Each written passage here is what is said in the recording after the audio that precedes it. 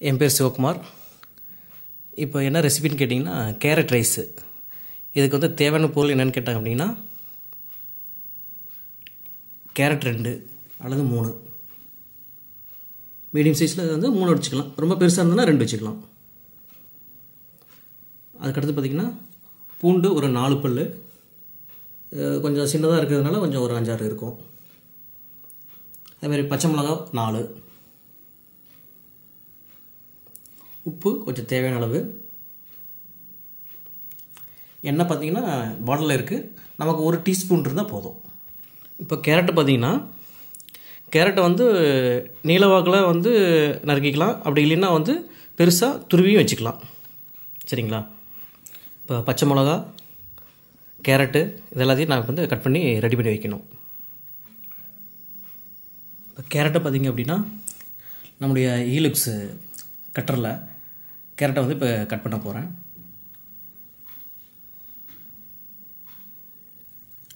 பாருங்கள், கேரட்டை வந்து இந்த கட்டரில் கட் பண்ணது பார்த்திங்க எவ்வளோ மெலிசாக சின்ன சின்னதாக பாருங்கள் கட்டாயிருக்கு பாருங்கள். அடுத்தது வந்து பச்சை மிளகாய் வந்து கட் பண்ணணும். இப்போ எல்லாம் ரெடியாக இருக்குது. கேரட்டு கட் பண்ணியாச்சு, பச்சை மிளகாய் ரெடியாச்சு, பூண்டு ரெடியாக இருக்குது, உப்பு தேவையான அளவுக்கு எல்லாம் ரெடியாக இருக்குது. இப்போ நம்ம வந்து அடுப்பை வந்து பற்ற வச்சுக்கணும்.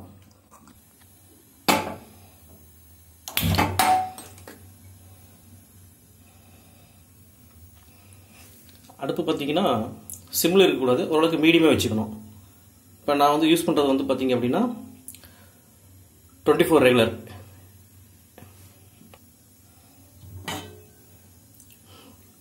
வச்சாச்சு. இப்போ ஹீட் ஆகிட்டு இருக்கு. ஒரு நார்மலாக ஹீட் ஆகிற வரைக்கும் பார்த்துட்டு அதுக்கப்புறம் இப்போ வந்து சாதம் பார்த்திங்கன்னா ஏற்கனவே நான் வடித்து வச்சிட்டேன். 1 டம்ளர், சின்ன டம்ளரில் தான் அது வந்து ரெடி பண்ணி ரெடியாக இருக்குது, சூடாக இருக்குது. இப்போ வந்து ஹீட் ஆகிட்டுருக்கு, டெம்பரேச்சர் வந்துருச்சு. இப்போ எண்ணெயை ஊற்றணும். எண்ணெய் பார்த்திங்கன்னா நிறையாலாம் ஊற்றணும், ஒரு டீஸ்பூன் அளவுக்கு இருந்தால் போதும்.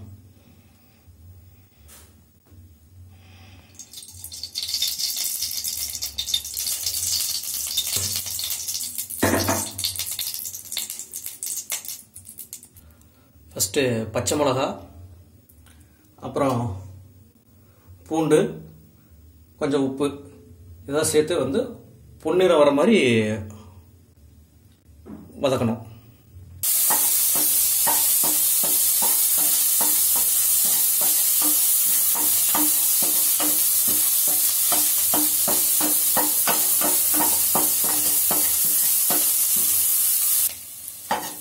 பொன்னிறமாக வந்துருச்சுங்க. இப்போ வந்து கேரட்டை போட்டு வதக்கணும்.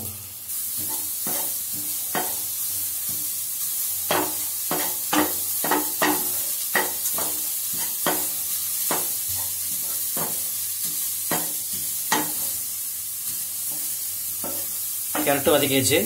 அடுத்தது சாதத்தை போட்டு கிளறணும். சாதம் வந்து ரெடியாக இருக்குது, வடிச்சு வச்சு ஏற்கனவே வந்து செஞ்சு வச்சது. அதை இப்போ வந்து நம்ம 24 ரெகுலரில் போடணும். அடுப்பு வந்து கொஞ்சம் ஹையில் வச்சுக்கோங்க, கிளறதுக்கு அப்போ தான் கொஞ்சம் சௌரியமாக இருக்குது சாதத்தை.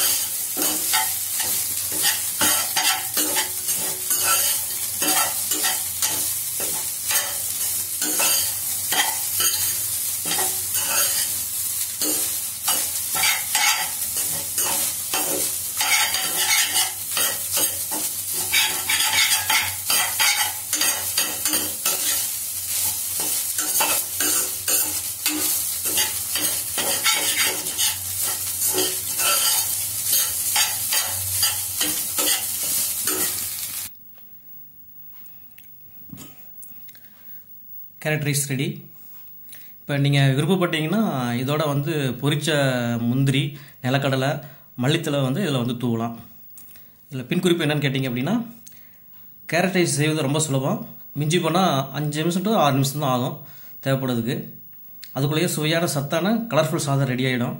ஆனால் செய்யும்போது கவனிக்க வேண்டியது என்னென்னா, அடுப்பை சிம்மில் வைத்து செய்யக்கூடாது. அதாவது எண்ணெய் ஊற்றி ஃபஸ்ட்டு தாளிக்கிறது மட்டும் சிம்மில் வச்சுட்டு அதுக்கப்புறம் வந்து ரெகுலர் 24 ரெகுலர் வந்து நல்லா ஹீட் ஆனதுக்கப்புறம் நீங்கள் இந்த பூண்டு சேர்க்கும்போது கேரட்டுக்கு தேவையான உப்பு எல்லாம் சேர்த்து போட்டுட்டுக்கப்புறம் எண்ணெய் வந்து அதிகமாக சேர்த்தக்கூடாது. பூண்டு வந்து தேவையான அளவுக்கு வந்து இருந்தால் போதும். கடுகு, கருவேப்பிலை எல்லாம் தேவையில்லை இதுக்கு. பூண்டு, பச்சை மிளகாய் மட்டுமே போதுமானது.